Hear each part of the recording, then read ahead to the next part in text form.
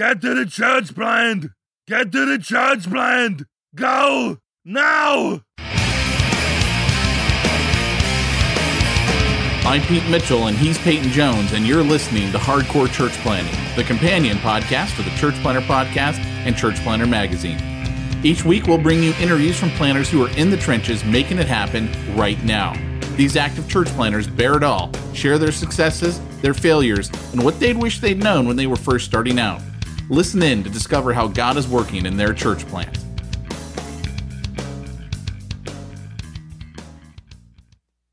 Hey, church planner, here today with an old friend and a guy I knew, way back, who's got a brand new book out. I'm going to let you tell his story, but he is one of the co-hosts of Drunk Ex-Pastors podcast. He and Christian Kingery, if I said that right. Yep. Yeah. And so my guest today is Jason Stellman, and the book that we're going to be talking about today is really a fantastic book. I enjoyed this book immensely. It's called Misfit Faith, Confessions of a Drunk Ex-Pastor. So, Jason, welcome on to the show. Thanks, Peyton. Good to talk to you again after so long, man.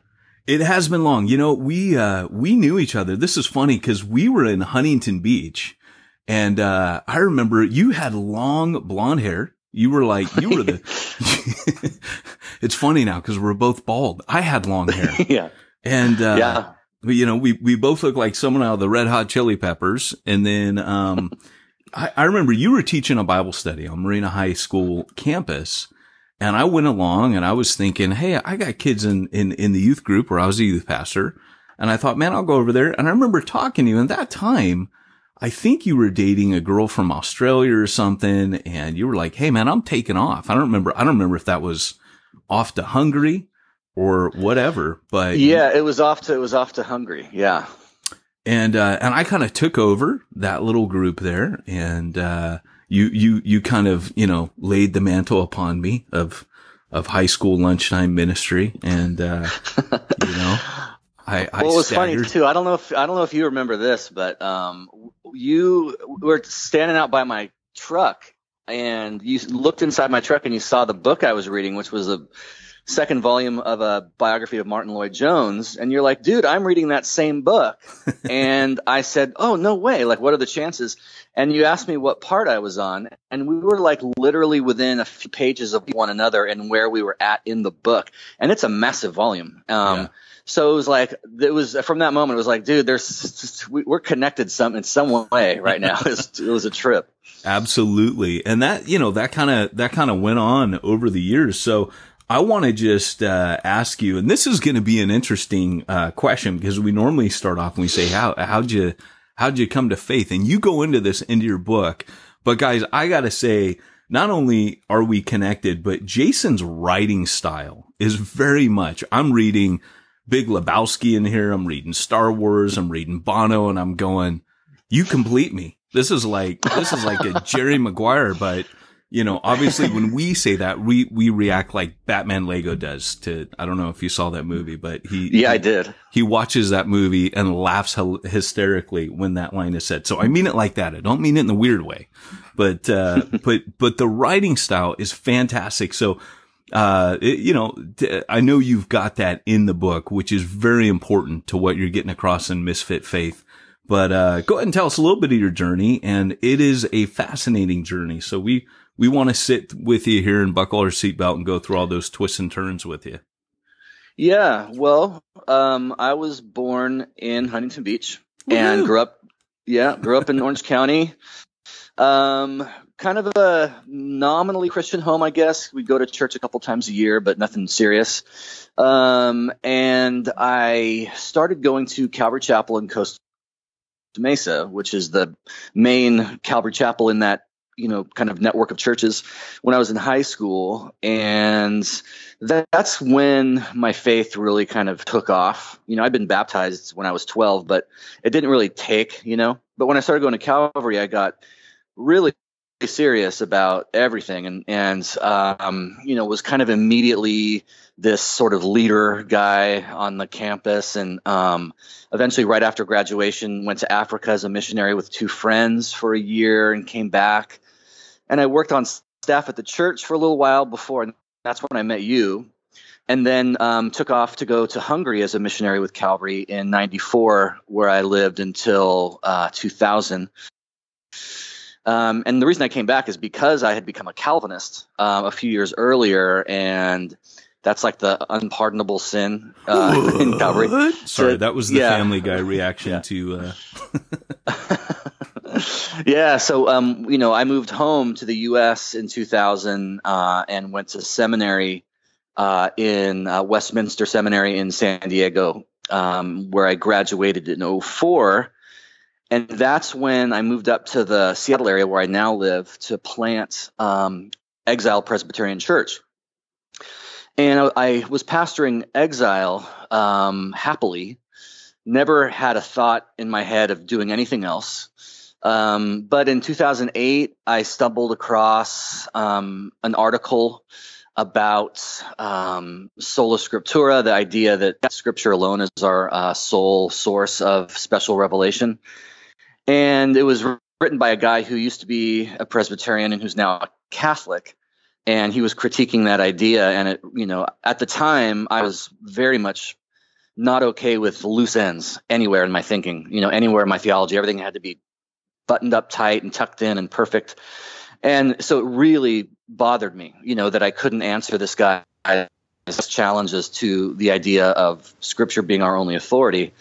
And that one thing led to another, and 4 years of wrestling with Catholic stuff from 2008 to 2012. I literally did nothing else but wrestle through issues concerning the Bible and the church and authority and justification and faith and works and all this stuff.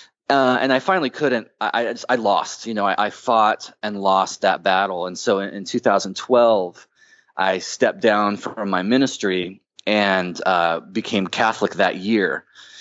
And what's funny, and this gets into the book, is that I thought that I would just be a Catholic version of my old Protestant self. I thought I'd just be this apologist for Rome and kind of, do in a Catholic context something similar to what I had done before as a pastor. But what I noticed was that, entering into that Catholic context was just like the beginning, not the end of this journey. Because I've noticed in my own life, and I share about this a lot in the book, I lost that sort of bloodlust, for theological debate. I lost that desire to prove myself right and prove others wrong and defend my views against those who would oppose them. Like all that stuff that drove me as a Protestant just melted away. It was weird. It just left. And I literally didn't care and still don't care anymore if people like what I'm saying, or if they agree, or if they have objections. I don't feel like I just need to run around answering them all the time. It's been a weird, this kind of ideological, theological shift in me gave way to this way bigger existential shift in me, to where I actually wrote a whole different version of Misfit Faith, had a different title. It was a completed manuscript that I submitted. And it was so polemical and so argumentative and defending myself and all this. And I hated it. I asked my publisher, like, can we not, and can I start over? And they actually said, yes, if you don't like it, then start over. And that's what Misfit Faith resulted from. Which is really rare. I mean, there's a lot of work that goes into it at that stage. So that is rocking. I remember reading that in your book and going, wow. I've read your book almost twice. I took it on an airplane. This book is a cannot put down book. I mean, it is that well written. And then as I was reading it, I tucked it in, cause I put it down and I stuck it in the little, what do you call that thing? Like the little folder that they give you on the front of someone's chair in front of you. Yeah. Where they stick the magazines in the barf bag and stuff. So it was left on an airplane, and all I could think of was A, I feel bad because I left Jason's book on there. And B is it kept going through my head, that video, Learning to Fly by the Foo Fighters, that two, airline stewards are going to find it, get high and read it and get converted. And that was kind of my, secret hope.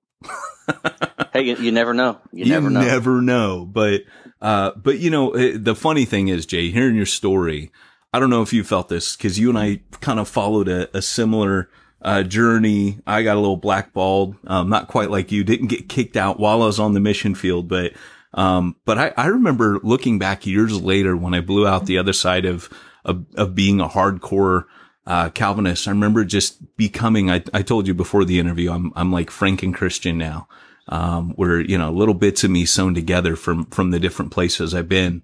But I remember kind of thinking my timing is really bad because right about the time I stopped being reformed stuff was the hotness. And when I was reformed, it was the devil. And I just remember thinking, man, my timing is really, really bad. But you ruined it, dude. It was awesome. It was awesome. And then you became Calvinist, and it just blew it. Yeah, I blew it for everybody, didn't I? I started causing waves. No, it's funny, man, because I just remember at the time thinking if my timing were better, if I had gotten that backwards, it would have been, people could have liked me, darn it. But I think one of the great things that you bring up in this is that humility. And I think that is so important to where not only, people outside of the church, but people within the church, where I think within the church, even people are getting tired. You mentioned being super polemical. Talk about the humility that developed in you, because you and I aren't naturally humble guys, right? I mean, that's fair to say, right? We're not known. Yeah, that's true. So tell me a little bit about that, because that really kind of permeates the book. And I don't know the book that was, but I know the book I read, and it was refreshing. What was that journey like that God took you on? Yeah, well, I mean, I think that there's a powerful sense in which the sort of self-understanding of your church, your denomination, your group that you're affiliated with is going to affect your own self-identity as an individual. So when I was a Protestant, and especially when I was a Presbyterian, we understood ourselves to be the antidote to the Roman heresy.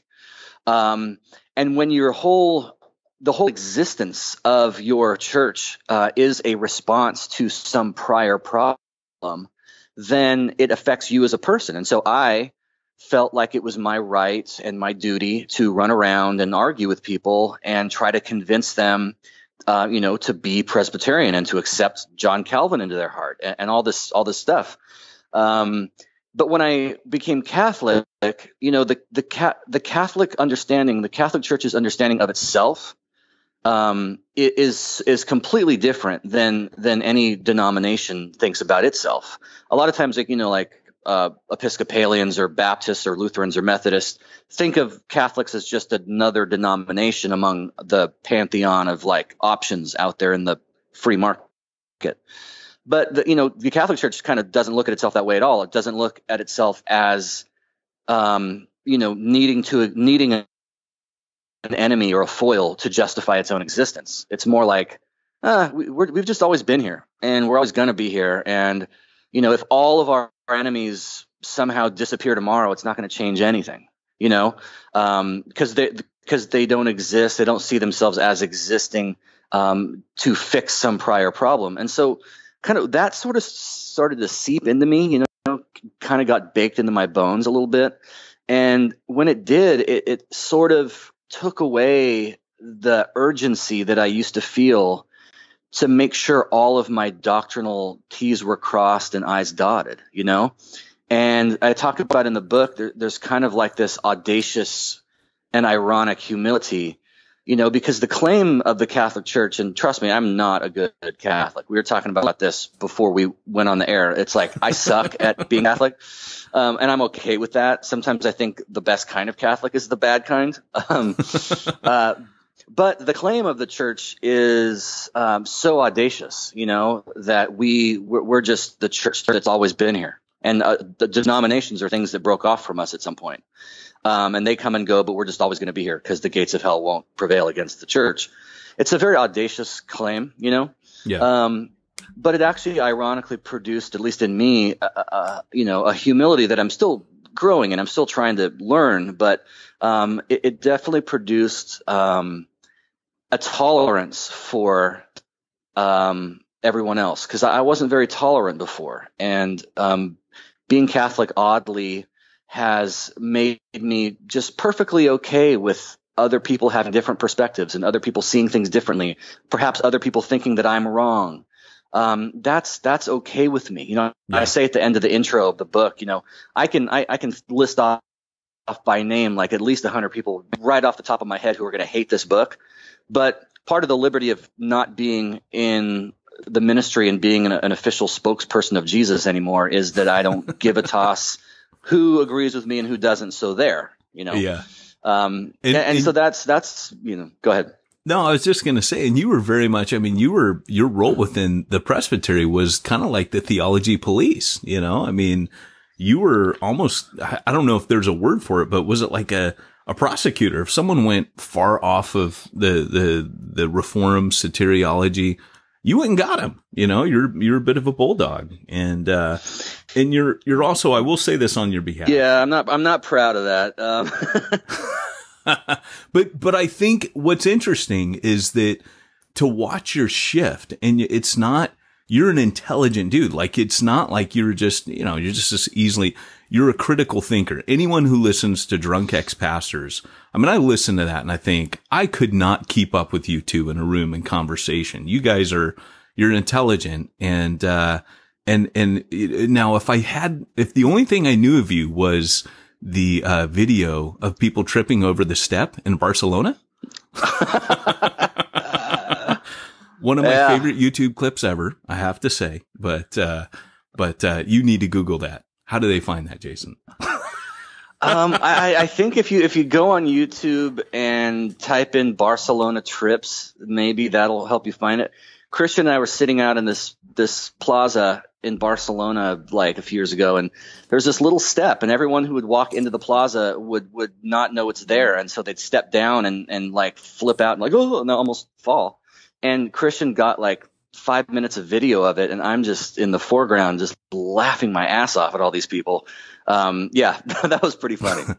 So, and here's kind of where I'm going with this. You know, for our church planners, they are constantly, and I think church planners tend to, you kind of develop this because you're always talking to people, particularly the church planners I think our audience caters to, which is not your big box church plant launches, but more your guys are going to go into a community, settle in there, become a part of that community, appreciate it, learn as much from it, you know, have that kind of humble stance that they have to learn to listen to people a lot. And that's one of the values, I think, of what you've brought to the table with you and Christian. Christian is an ex-pastor. He was an if I'm not mistaken, I didn't know Christian, but wasn't he a missionary pastor also in Hungary at the same time? Yeah. Yep. Mm-hmm. And so now he is an atheist, and the conversation, he's an agnostic. Agnostic, sorry. And your conversations together, to me, have immense value. Just listening to you two talk, because you often talk about, you know, Christianity or just, you know, world events and a whole host of things, and Bieber. And, you know, it is to me very enlightening to hear that and to watch that you yourself still believe with your best friend who does not. And I just think that kind of ability to listen is one of the reasons, again, that I have you on here, because I respect you. And it's easy to dismiss somebody when they make a change that maybe you yourself haven't made. But when someone you respect does so, you listen to them and say, oh, wow, you know, that's interesting. Yeah, thank you. And one of the things, too, is that, you know, until a person has done an about face with regard to some belief that he or she has had that they no longer have, like, until you've changed your mind, it's easy to, you know, hold on to all of your beliefs with such a tight grip because you've never been challenged and never had to, you know, rethink anything or admit you may have been mistaken. But once you do change your mind about something significant, what I think that ought to do, and what it's done for me, is make me hold all the other beliefs I still maintain with a looser grip. Because I know what it's like to have not thought it through or not maybe emphasize things correctly. And so there's a line in the book where I say the beautiful thing about being wrong is it frees you up to do it again. And there's something about, having, especially in my case, because stepping down from the Presbyterian Church was like a public thing, and it was a real big, scandal or whatever. People were super pissed off and everything. So it was done in the public eye.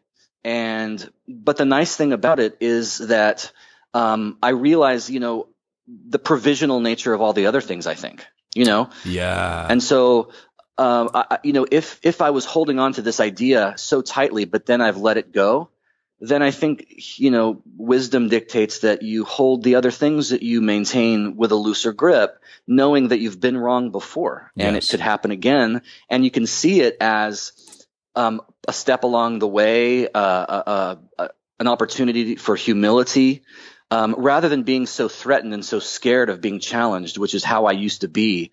Now I welcome it because it's like, well, the cat's out of the bag. I don't know what I'm talking about. So bring it on, Yeah, there's a lot of peer pressure in the circles you guys have, you and I have come out of. But here's the interesting thing. I was never a Presbyterian, but I was overseas at, in Lloyd Jones's circle, which, they would call themselves Welsh Calvinistic Methodists.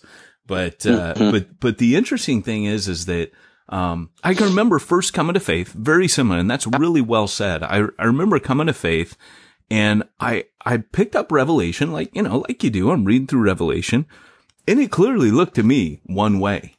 And then I started listening to Christian radio, and all the preachers were telling me, hey, there's this pre-trib rapture, and this is going to happen. And I remember going, okay, I'll believe that then, because these guys know better than me. And I believe this whole system, which what really got me in trouble, in the early days, when I started wasn't so much Reformed theology, because I remember talking with Chuck Smith, who's a great guy. I mean, amazing dude, and just chatting with him and said, "Hey, I'm more Calvinistic," and Chuck just laughed and said, "Hey, if I read Spurgeon, I actually told him I was a Calvinist, and he said, if I read Spurgeon, I lean that way, but if I read Parker, I lean more Arminian." And he goes, "Just depends." And he goes, "I would just suggest you read A Balance of People," which I thought was pretty good advice. And he was really cool about it. And then I go, "Oh yeah, one other thing. I believe that we're going to go through the tribulation." And he goes, "Yeah, that's a distinctive." I was like, okay, I guess I'm out. And it's all fun and games until you get your eschatology wrong. That's right. And what was funny, man, is like I went through that same thing, but then as you mentioned in the book, you actually say at one stage, I exchanged one dogma for another. And it's kind of like that 1-2 punch, perhaps, that when you go through the second time, because then later, years after, I had a very similar experience, and I came out of the backside. Now I had my teeth stomped out, by a nasty church situation, and was like, I'm done. I quit. God, you're okay. I'm mad at you, but hate your people, and ended up accidentally church planting in a Starbucks. But my relationship was trashed.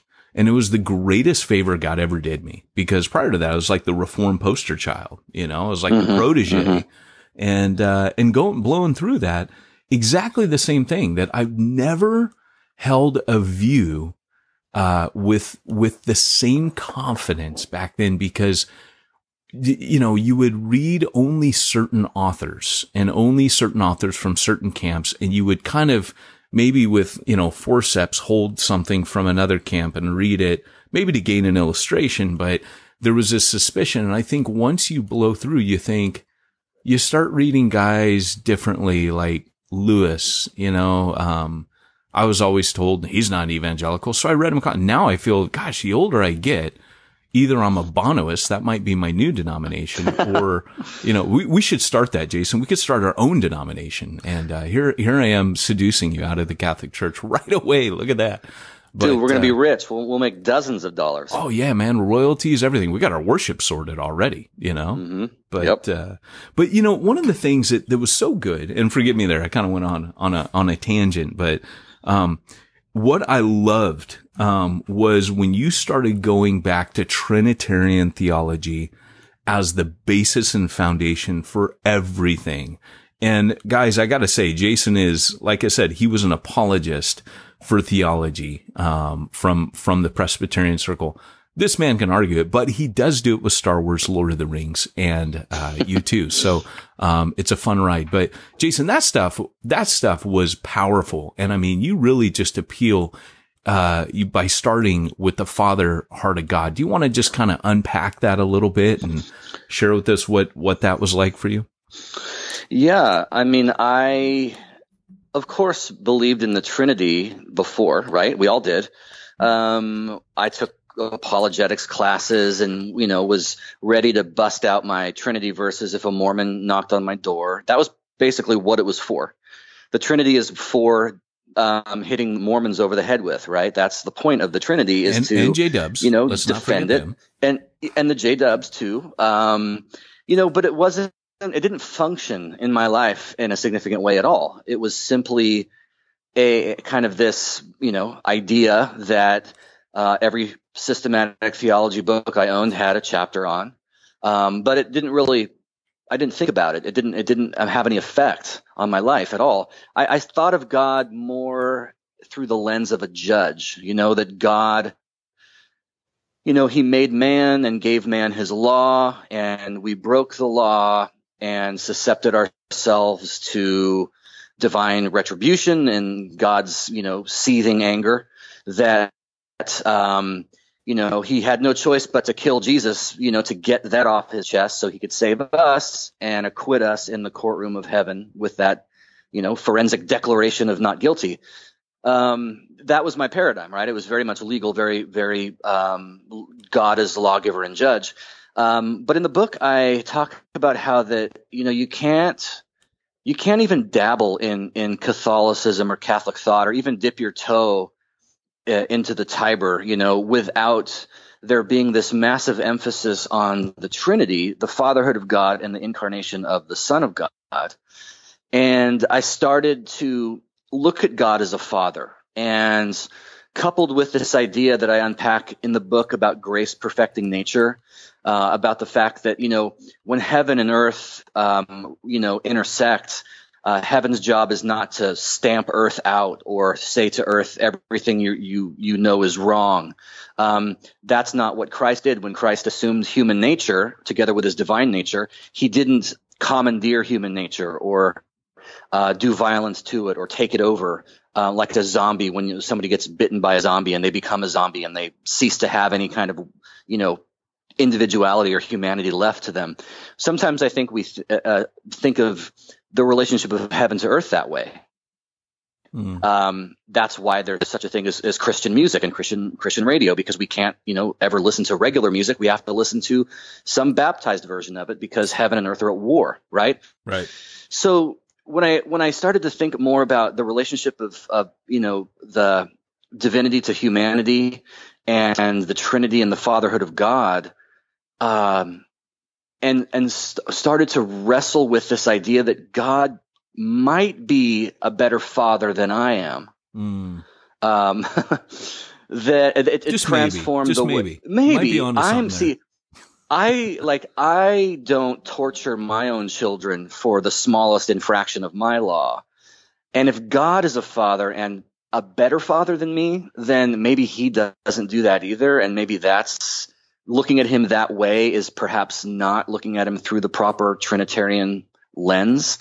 So, seeing him as a father and seeing him as a better father than I am transformed not just the way I think about him, but the way I think about myself.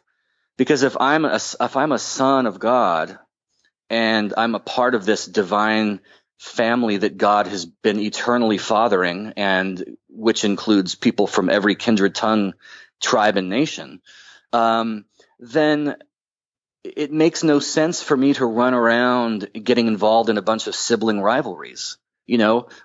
fighting with my brothers and sisters over things. That is not what God wants. That's what no parent wants to see their children's, at war. And I also ceased to really function according to this paradigm of guilt and condemnation, because guilt and condemnation are very legal concepts, and there's something to be said for those concepts biblically.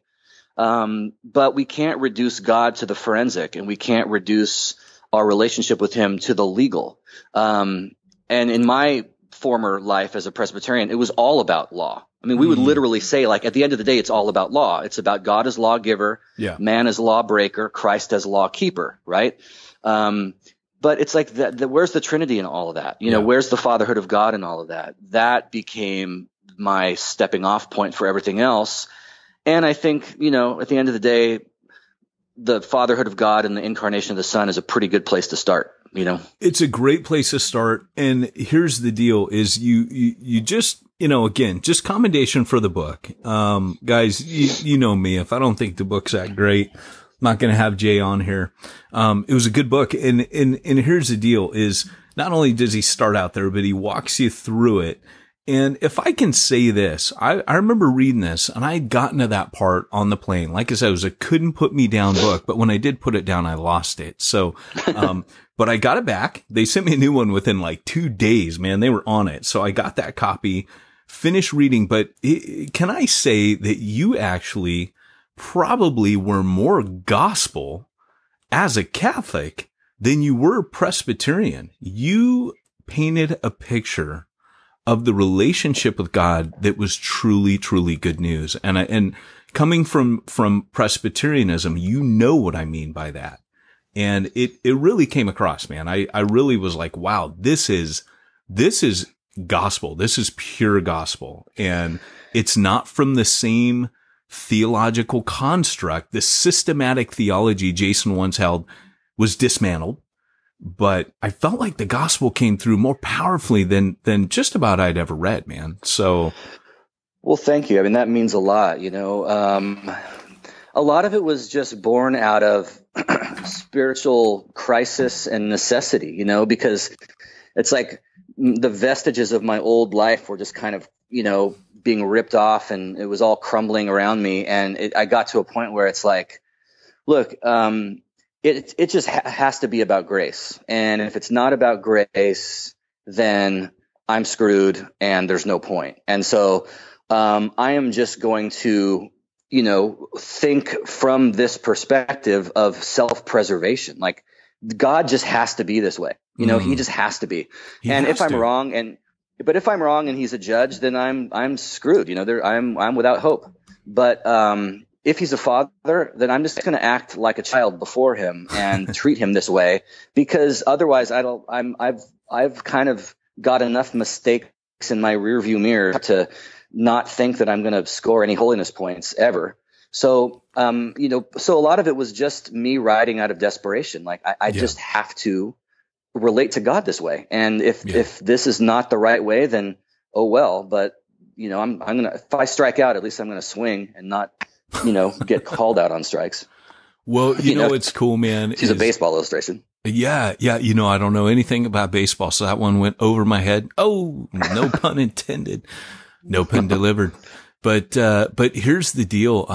Reading through that, this is one of the things I loved about the picture you painted of Catholics. And I think Catholicism has always done this well. And I think I do it particularly well in my private life, although I may not always want to admit it publicly. But it's this idea that we're giant screw ups. That's just what we are. And any theology that doesn't cater to the reality of what you read all throughout the pages of Scripture. Everybody's a screw up in Scripture. No matter how you boil it down, they're all screw ups. And at the end of the day, I am, because I know me. My wife gets a glimpse of what a big screw up I am. But I know me, and I know me better than anyone. And I know me, just about any walk. And there's always this idea that, maybe I'm just alone. And everybody feels that because everybody's a screw up. And, and you really bring that. And I think what's refreshing about Catholicism is they're just really open about it. Yeah, we're all screw-ups. What were you thinking? And you bring that out in the book in a unique sort of way with Jason Stellman's skin on. But, brother, hey, we're running out of time here because this is a 30-minute podcast, unlike Drunk Ex-Pastors, which, kind of tends to, that's like a marathon, isn't it? It's a big one, but it's enjoyable. Yeah. It's like over 90 minutes is a short one for us, but to each their own. Well, you know what? This is the deal, man. I have a long one. We do 30 minutes of banter called Smack Talk. And, it gets long sometimes. So I relate. And when I got someone else on here, it's fun to do. But, sometimes we get boring guests. There's just no way, if you get past 30, you were good. And you're at 35 right now. But, some guys, nice. It's like 23. We got to shut it down, man. That's, but, hey, before we do this, the book is Misfit Faith, Confessions of a Drunk Ex-Pastor. Jason has a podcast called Drunk Ex-Pastors. And is there anywhere else that you would want to send people, Jay, today to check anything out? Yeah, you can also find me on the web at jasonstellman.com. And there's information there both about the book as well as I do mentoring, personal mentoring, specializing in spiritual issues and crisis and also relationships and all of that. And so there's info there about that, as well as if you want to book me to speak, if you've got a group and you're doing a retreat or a conference or whatever you're doing, there's information at jasonstellman.com about booking me to speak as well. I'd love to come out and share. Just give me a topic and a ticket and I'll be there. Excellent. All right. And, Jason, we always ask this question at the end of every podcast, and it is, we have to change it up every time, but it's the one that probably our guests really wait for. And it is, and that's my train. So if you ever listen to, of course you did. You watched Mr. Rogers as a kid. They had the trolley. I get the train, and that signals us, hey, it's about time to leave make-believe land here and go back to wherever children that watch Mr. Rogers come from. But anyways, the question is, if you and Christian, since he's your co-host, were to get in a physical fist fight, who would win? Oh, that's a good question. I think he would probably win because first of all, he has like huge calves, and so he'd probably just like steamroll me to the ground. Wow. Because I have zero leg muscles, and I'm really lazy. So fighting is just a big pain. So he would probably win for that reason. Even though I'm a bit taller, and I think I might be a bit stronger, but I'm also super lazy. So it's coin toss, man. I don't know. Yeah, no, because then you're like, I don't know, man. Do I want to go up against those legs or just take it? It's like softballs that he has underneath his leg skin. So he's like a lower end Popeye. He doesn't have it in the forearms, but his lower legs, Yeah. That's cool. It's crazy. I've never thought about that. So he's kind of like, he's not pear-shaped, but he's like kind of Popeye pear-shaped. He's got pear-shaped Popeye legs. I mean, something like that. Yeah. We got to be careful because this dude, we don't want to feel the wrath of these calves, man. We gotta back off from that. He could choke us both out with his calves. But he's up in Washington, right? So I don't got to worry. No, you're safe. You're safe. All right. Well, cool. Hey guys, Misfit Faith, Confessions of a Drunk Ex-Pastor. My guest has been Jason Stellman. Jason, I want to thank you for coming on today. My pleasure, Peyton. All right, Arnold, sign us out. Remember, if you are called to church planting, go hardcore or go home. You've been listening to Hardcore Church Planting. Hardcore Church Planting has been brought to you by the Church Planter Podcast and the Church Planter Magazine, which is available in the App Store for both Apple and Android devices. If you like this episode, leave us a positive review. If you didn't like this episode, we'll be happy to give you your money back.